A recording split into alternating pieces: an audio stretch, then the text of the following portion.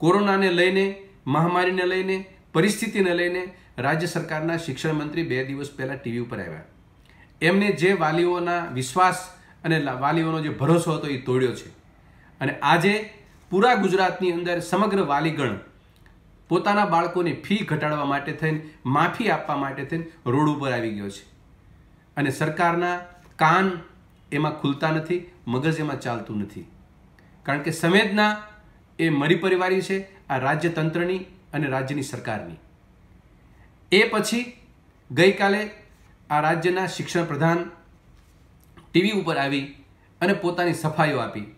અને એમને આ કોરોના અને મહામારીને લઈ એમને પોતાની સંસ્થાની એટલે કે રાજ્ય સરકારની પોતાની રુદનની વાતો કરી.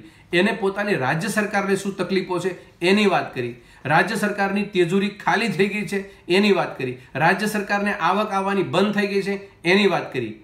આ 2.5 મહિના 3 મહિનાથી આ જનતાની ધંધા ચોકઅપ થઈ ગયા છે. નાનો વેપારી પણ પરેશાન છે. ગામડાઓમાં લોકોની આજીવિકા છીનવાઈ ગઈ છે. કામદાર લોકો પરેશાન છે. કામદારોની આજીવિકા છીનવાઈ ગઈ છે. 2 મહિનાના સરકારે કોઈ પણ મિશનરીઓ પ્રાઇવેટ મિશનરીઓ એને પગાર કર્યા નથી. આ બધું સરકારને નથી દેખાણું. એને પોતે પ્રધાને એવું વાત કરી આપણને કે ધંધા રોજગાર બંધ થઈ ગયા હોવાથી જો સ્વીકારે છે, પાછા શિક્ષણ પ્રધાન નાણાં પ્રધાન છે એ સ્વીકારે છે કે ધંધા રોજગાર ગુજરાતમાં બંધ થઈ ગયા હોવાથી 25,000 કરોડ રૂપિયાની આવકની ઘટ થઈ છે રાજ્ય સરકારની તિજોરીમાં આવવાની. એને બાયફર્કેશન બહુ સરસ મજાનું આપ્યું કે જીએસટીની અંદર 10,000 કરોડની ઘટ આવી, પેટ્રોલિયમ પ્રોડક્ટની અંદર 8500 કરોડની ઘટ આવી, વાહન વેચાણના કરની અંદર 2,000 કરોડની ઘટ આવી, અને ઇલેક્ટ્રિક યુનિટના જે ભાવ મળતી ડ્યુટી મળતી હતી એની અંદર પણ 1,300 કરોડની ઘટ આવી.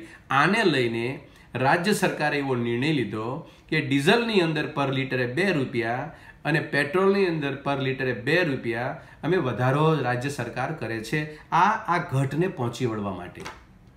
કેટલી હાસ્યાસ્પદ અને કેટલી દયનીય પરિસ્થિતિમાં આ લોકો આવા નિર્ણય લઈ શકે છે કોરોનાની મહામારીમાં. અને પાછા સફાઈ કરવા માટે એની પાસે કોઈ શબ્દ નથી, કોઈ વાત નથી. ત્યારે એને પાછું એક પ્રકારનું એ પ્રેસની અંદર તમામ રાજ્યોએ કેટલા ભાવ ડીઝલ પેટ્રોલના લે છે એનું લિસ્ટ મૂકવું પડ્યું અને એને સફાઈ આપવી પડે કે ગુજરાત એક એવું રાજ્ય છે કે જેની અંદર તમામ રાજ્યો કરતાં આપણે હજી પેટ્રોલ ડીઝલના ભાવ ઓછા છે.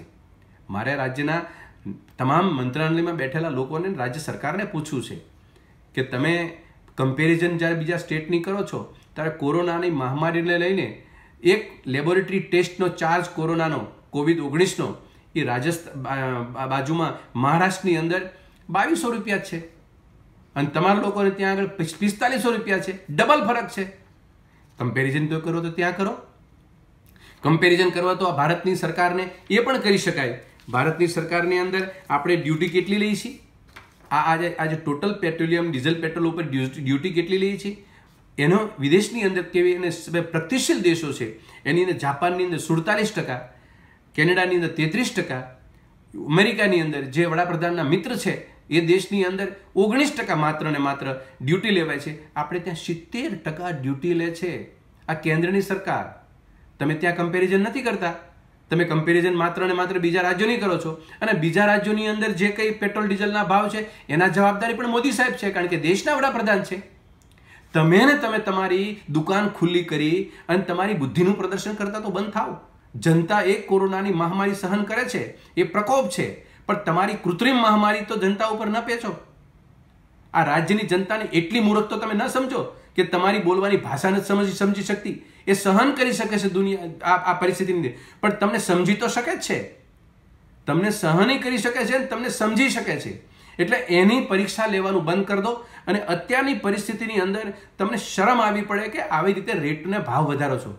તમે કોંગ્રેસની કમ્પેરિઝન કરો છો અને કોંગ્રેસની વાત કરો છો ત્યારે મારે તમને કહેવું છે કે યુપીએની સરકાર જ્યારે હતી અને યુપીએની સરકારની અંદર $107 પર બેરલનો ભાવ હતો ત્યારે 40 અને આજે $40 પર પ્રતિ બેરલનો ભાવ છે. એટલે $66 ઓછા છે. અને એ દિવસની કોંગ્રેસની સરકારે એક્સાઇઝ ડ્યુટી ડીઝલ ઉપર માત્ર ₹3.46 લેતી હતી. અને આજે આપણે પેટ્રોલ ડીઝલ ઉપર ડ્યુટી લઈએ છીએ ₹31.83 એટલે કે 819% વધારે. પેટ્રોલની વાત કરું, પેટ્રોલની અંદર ₹9.20ની ડ્યુટી કોંગ્રેસની સરકાર લેતી હતી 2014માં, અને આજની સરકાર ₹32.98ની ડ્યુટી લે છે પર લીટરે, 258.47% વધારો. કમ્પેરિઝન તમે કરો કે તે દિવસે $107 વચ્ચે આ ભાવ લેવાતા હતા અને આજે $40 પ્રતિ બેરલ છે, છતાંય ભાવ ક્યાં છે? એટલે તમે મૂર્ખ સમજો છો જનતાને? તમારી પાસે આક્રોશભરી વાણી આવીને તમારા ઘર સુધી કે તમારા મકાન સુધી કે તમારી બિલ્ડિંગ સુધી કે તમારી ઓફિસ સુધી જનતા નથી પહોંચતી, એ એની સહિષ્ણુતા અને સંવેદનાને તમે અહીં સુધી મૂકી દો છો. અહીંયા પરિસ્થિતિ એ થાય રાજ્યની અંદર અને દેશની અંદર જે રીતે પેટ્રોલિયમ ને પ્રોડક્ટનો ભાવ વધી રહ્યો છે અને જે રીતે વધારતા ગયા છે આ બંને સરકાર, રાજ્ય સરકાર અને કેન્દ્ર સરકારે, તમે વિચાર તો કરો કે છેલ્લા સામાન્ય માણસના મનમાં વિચાર આવે કે આ લોકો છેલ્લા 8 દિવસની અંદર એને કે 10 દિવસની અંદર સમથિંગ ₹6.46 ડીઝલમાં અને ₹6.52 એને પેટ્રોલમાં વધારે. એટલે આ 10 દિવસમાં વધારતા હોય અને રોજ 25 પૈસા, 50 પૈસા, ₹1, ₹2 એ રીતે વધારે. સૌને સવાલ ઊભો થાય કે આ લોકોને પૈસા વધારવા જ છે તો આવા આપણી સાથે મસ્કરી કેમ કરે છે? પહેલા 2 દિવસ વધારે, એક દિવસ વધારે, પછી બીજા દિવસે 25 પૈસા વધારે. એટલે સરકાર પાસે 5 દિવસનું પણ એડવાન્સ પ્લાનિંગ નથી.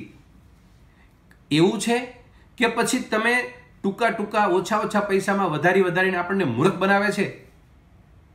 જનતાની સામે બંને વિકલ્પો ખુલ્લા પડી ગયા સરકાર કે આજે કટકે ભાવ વધારવાનું કારણ એ બતાવે છે કાં સરકાર પાસે 5 દિવસ કરતાં વધુ દિવસોનું આયોજન અગાઉ કરી શકતી નથી, અથવા તો આ લોકોએ એનું પાપ છુપાવવા માટે થઈને, ભાવ લેવા માટે થઈને સરકારને ઓછી કિંમતથી વધારી મોટી રકમ કરી એટલે જનતામાં આક્રોશ ફાટી ન પડે આવી રીતે જનતાને મૂર્ખ બનાવવાનું કામ આની અંદરના દર્શન થાય છે. આ વાતમાં કોરોનાની મહામારીની કુદરતી પ્રકોપ અને એની સાથે સરકારની સંવેદના અને એની સાથે જનતાનું જીવવું આજે મુશ્કેલ બન્યું છે. ત્યારે સરકાર પોતે અત્યારે પરિસ્થિતિની અંદર જે રીતે કામ કરી રહી છે એની અંદર આપવાને બદલે પોતાની પીડા, જનતાની પીડાને સમજવાના બદલે રાજ્યના મંત્રી એ પોતે બજારમાં આવી, પોતે ટીવીના માધ્યમથી સરકારની પોતાની પીડા જ્યારે કહેવાનું કરે છે ત્યારે જનતાને ઓટોમેટિક ખબર પડી ગઈ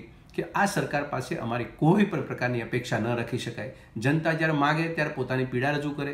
એટલે મને લાગે છે કે આ પરિસ્થિતિની અંદર રાજ્ય સરકાર જે ભાવ વધાર્યો છે એ તાત્કાલિક પાછો ખેંચવો જોઈએ.